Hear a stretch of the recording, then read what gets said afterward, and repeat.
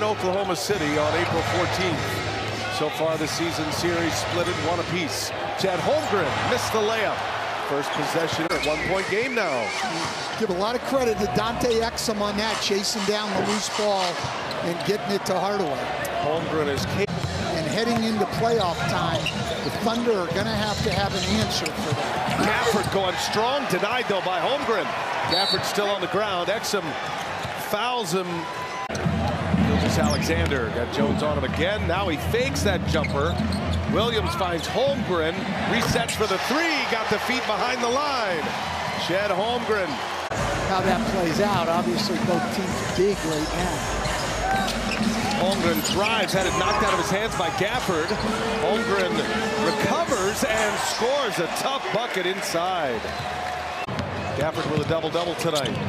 Oh, Kyrie put it on the dime, but Gafford wasn't looking. Hit him in the shoulder. Little pass, what a finish! Josh Giddey can do that, a playmaker. Playmaking that he's doing and scoring he's doing.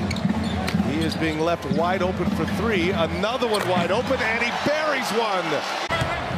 Exum trying to turn the corner, and Holmgren with a steal.